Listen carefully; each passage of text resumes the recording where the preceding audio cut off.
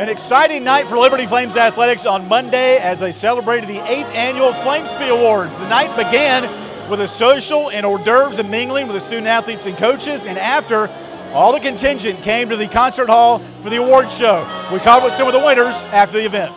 I saw the ball flying in the air, kind of knew the surroundings of the field, and I knew the fence was coming. I was just trying to get it out for the team. Stuck my glove out, kind of closed my eyes, I'm not going to lie to you, and ball ended up in my glove, and we got it out for the team. And that was amazing. This is so cool. This is so cool just to realize what you did and whatnot. But I was like I said, it was for the team, and I was so grateful for that.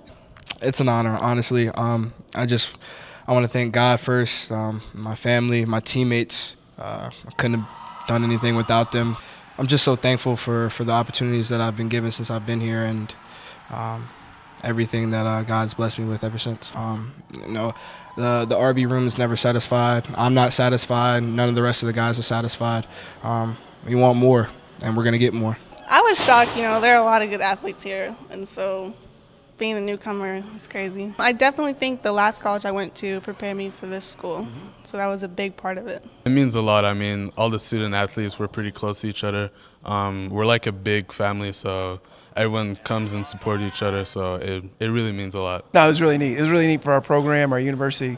We're really proud to represent, and a lot of people responsible for it, not just the players, but the assistant coaches, support staff. We really got a blessed family, and we're very, very appreciative of having an opportunity to represent Liberty.